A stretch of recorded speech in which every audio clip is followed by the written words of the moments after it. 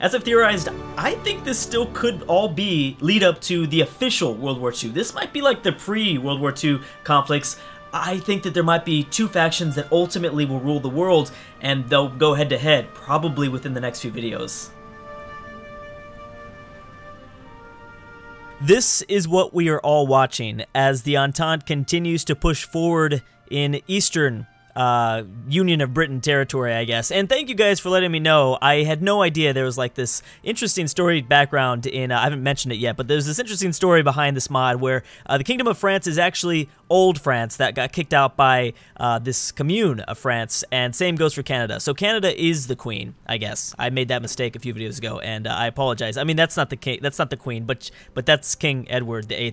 I had no idea, which that only makes things so much more interesting. This mod has like a cool little story behind it. I had no idea. Okay, so let's go forward. I think we could see some peace results here, maybe. So this is what we're thinking. Let me go back into the faction map mode and talk about that is not the faction map mode, Drew. Here it is. So faction map mode. I still think that the Entente and we could see a whole nother faction come out of this. This is all theory. I have no idea, but there could be a rising faction, maybe from Japan. I don't know if Siberia would want to join. I think it's unlikely. I mean, depending on their ideologies, it all depends also like who were to attack those nations. You know, Siberia is heavily populist compared to other people, and like I mean, it's kind of all over the place. I think it's unlikely. I don't know. I don't really want to say anything, but I still think that there will be two majority leading factions here. Oh, I think we might be getting close to a peace deal. Anyone else see that lagging? That is a big sign. That could be a big sign. Okay, so let's watch as the Union of Britain and see what's going on. I do want to see, like, kind of get an idea of what is happening. Actually, can I? Maybe I should watch as Canada. See how much progress they're making. Let's see. Okay, so here's Canada. So I think what the Third Entente is going to have to do, what we might even see, or I'm sorry, Third Entente, the Third International, I'll just say it like that. Let's just keep it simple, Drew. Got to keep it simple for Cracklord. We might see a peace deal, something like a white peace deal, to be honest, between France and Germany. Maybe not. Okay, never mind. They're getting pushed back out, so I think that, never mind. That's not going to happen. Now, we've seen the ambitions from Ireland and, of course, from France of Africa.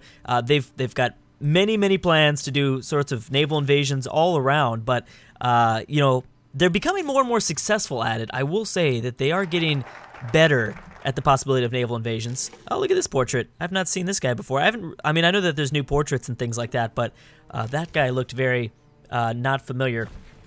Okay, so we should probably review over the wars. They are surprisingly still a lot of wars. So we have the Russian-Soviet War. We knew about that. We have the Austrian-Bosnian War. That is going on for a long time. That there'll probably never be a result to that war, actually.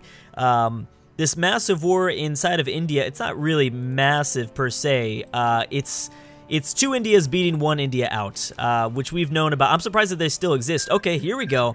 So the Commune of France has taken 7 states. The German Socialist Republic has taken 21. So socialism has now radically taken over Western Europe, except for, except for even Spain. I don't know why I thought Spain was not. So how many non-socialist countries still remain? Authoritarian democracy for Portugal. We have Italy, and here's, I think, and as I've talked about, I think that Australia could be this dark horse that, you know, doesn't really, you know, they could play a big role either joining the Entente. Oh, what is this? Canceling non-aggression pact message from the United Baltic Duchy. Cancel. Okay, so they're just canceling non-aggression pacts. Germany is dead. Now, I'm assuming that Germany also has joined the Third International. Yes, they have. Okay, so this is what I was thinking. This is interesting. Look at this alliance that's built up between the Union of France, the Commune of, Union of Britain, Commune of France, and now Germany. What are they? Socialist Republic of Germany, that are now going to have to fight. This is going to be tough. Ireland and France of Africa need to really watch out here. They're not a part of the same thing, right? Yeah. Okay. The Belgrade Pact is different from this message. Okay, so people were canceling some of the non-aggression pacts, which again is only a sign that this was all led up. This was all lead up. There you go, to World War II, the official World War II. I think a lot of people believe the same thing for the most part that are watching this series. So we'll have to wait and see. Oh, interesting. So yeah, I mean, all the new things are. Germany does still exist. That's cute. That is cute. They still exist somewhere. Okay, so if that's the only change to the factions so far, you're part of the Entente, right? Too. Well, that's yeah, that's not anyone's. That's just Confederation. There it is. Okay, there are a lot. You know what? I'm not gonna view as you guys anymore because there's too much things going on. Is there still a South American war? Yes, there are. Yes, there is. La Plata moving up against Bolivia. If Brazil does not jump in, I think La Plata will be really successful against both Bolivia and Chile.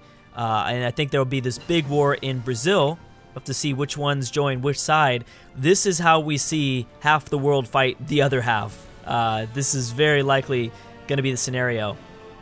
Now, how is the Soviet Union doing? Now, that's the next question. So, Soviet Union only fighting Russia. Have they? Well, Russia actually they're fighting Canada too.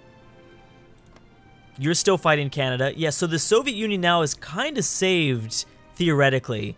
I mean, they're back at just fighting Russia and Siberia, so it's not like it's not a super, I don't know, I've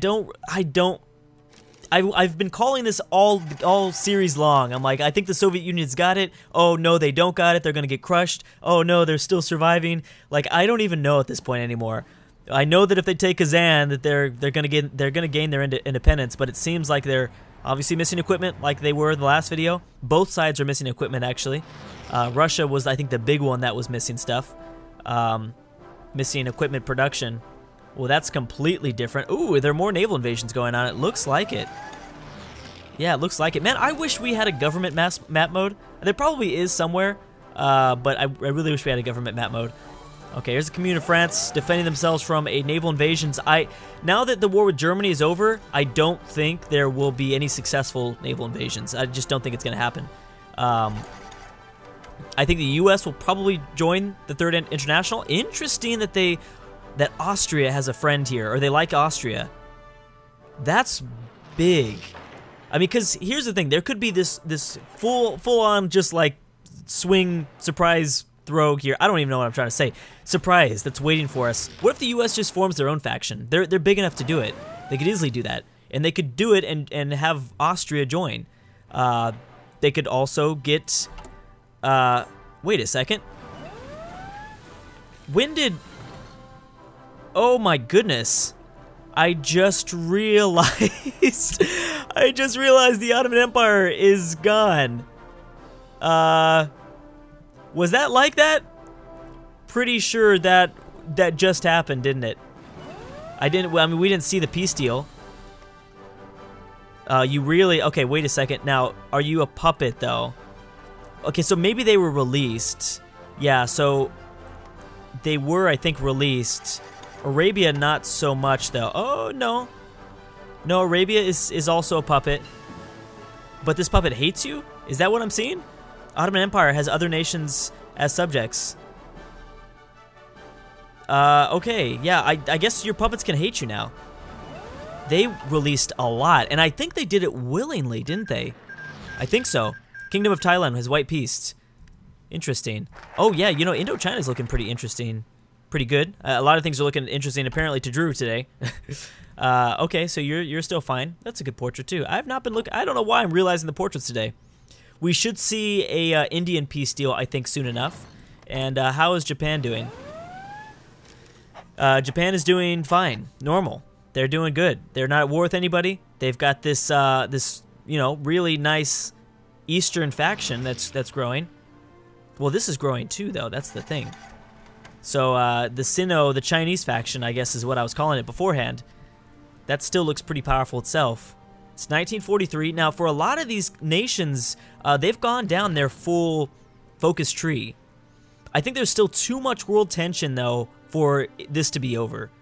I think there's still too much world tension. Let's look at this. Yeah, Russia's close to capitulating. Now, would they... I think they'd still be able to... I don't think they have to go after Siberia. I don't think Siberia is all that powerful, first of all. I could be wrong about that, but I don't think they're that strong.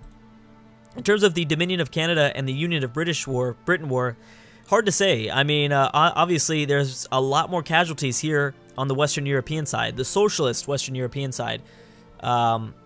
There's not as much over here. Yeah, definitely not as much. I'm surprised that La Plata hasn't put away Bolivia yet. I figured that was going to happen. Interesting. So you're at war with Cyprus. You've been at war with Cyprus. You still haven't taken anything from it, though. So what does this mean for the Middle East? Well, that could mean several things. And we have this almost consolidation out of India.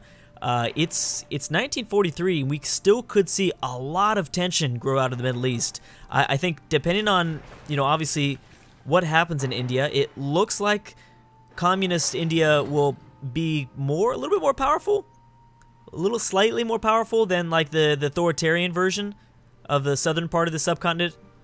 I mean, we'll see. It's still very much up in the air. Yeah, look at that. I mean, now Spain is thinking about it. I mean, they like France at least, or Spain likes France, and vice versa. So I guess I could say it either way.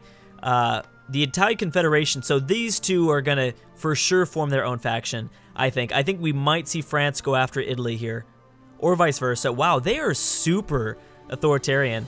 I think it's because didn't they lose that war initially to Austria? So Austria like forced them. I think so, possibly. And there's this kind of divide here. Now, maybe if there's a coup in, well, autocrats, you think they would somewhat be on Austrian side. Not theoretically. Anything can happen to the socialist countries. They don't have to like other socialist countries. Same goes for the authoritarian countries. How does Mexico feel in this whole situation? I really want to see Mexico do something, man. I really, really want to see Mexico, like, just come, I don't know. I think that they have an opportunity of trying something. Sicily, incredibly authoritarian. Surprised that that this part of the boot of Italy hasn't been taken by the French. I'm just gonna call them the French. French Africa. Maybe I should keep up with French Africa because it makes a little bit more sense. But okay. Well, you're actually gonna lose ground in Sicily, it looks like. Let's take a look at that. Oh yeah, you do not have the troops needed. Oh yeah, these guys are dead. All right, well then you're gonna Socialist Republic of Italy will take Sicily back. I think the Third International and the Entente War will probably exist for a really, really long time. Oh my gosh, is the Ottomans actually trying? Maybe they've been trying the entire time. They've just been maybe unsuccessful. Oh, I think they're finally gonna get it. This is the first time I've seen them try. Japan has declared war on the German Empire. Now, that's big because, wait, is that big? Yes, that is big because Germany still has their holdings over all of the, actually, Republic of China. They have, I'm sorry, I got a little bit confused here. Yeah, so this is a puppet of Germany still. We have all of Indonesia. So now Japan is starting to make their own aggressive pushes now in 1943 as things slow down. That's why I'm saying we got to keep this series going for as long as possible because this is going to be interesting. Now Japan has allies that they might want to call into the war. They don't have... Oh, wait, did they get Mongolia? Yeah, they did get Mongolia in, but there's no direct conflict between the two. There's no way they can get over here without some sort of naval invasion. I guess off of, is this Taiwan? No, that's not. Yeah, it is Taiwan, yeah. I get confused sometimes. Oh, they've already made their naval invasion. That was somewhat easy. Yeah, so the Republic of China is still the puppet. It's crazy that Germany still exists as like a one state, just one state in Europe, but they still have all these overseas territories. Saying like here too. So Germany still, like, I guess we could say Germany still has a lot of power, technically. Look at this. They are completely authoritarian. No other party here. Yeah, so here's all their control that they still have. They still have up that massive faction, too, with Eastern Europe. So, depending on who can maybe grab some of those. What is this? Guatemala. Guatemala does not like Germany for some reason. Trying to figure out why that is. La Plata is going to take... Oh, boy. Oh, you were making Brazil really mad. Okay, so we're going to see a South American war. Looks like a South American war is imminent. Of course it is. It's got to be. and that's either going to push La Plata to into like world affair, or it'll push Brazil, one or the other. Whoever comes out on top, I think that could be the cause actually of the real World War II. That's what I'm gonna call it. I'm gonna call it the real World War II. It could end up being the cause potentially, but we'll have to wait and see next time. I'm gonna stop right there. It's 1943. It's gonna be 1944. Still a lot of wars, still a lot of peace deals to go over. I think the biggest thing out of this episode was the fact that Arabia, Iran, and Egypt all rose up, and I don't think they fought for their independence. I think it was the Ottoman Empire that released them intentionally. Maybe they couldn't handle it all. I don't know. Maybe that's part of their national focus tree. That is actually a part of some other countries' national focus trees. But maybe, I don't know. That's a really, really big deal for the Middle East, though. Anyways, guys, thanks so much for watching, and I'll see you guys next time.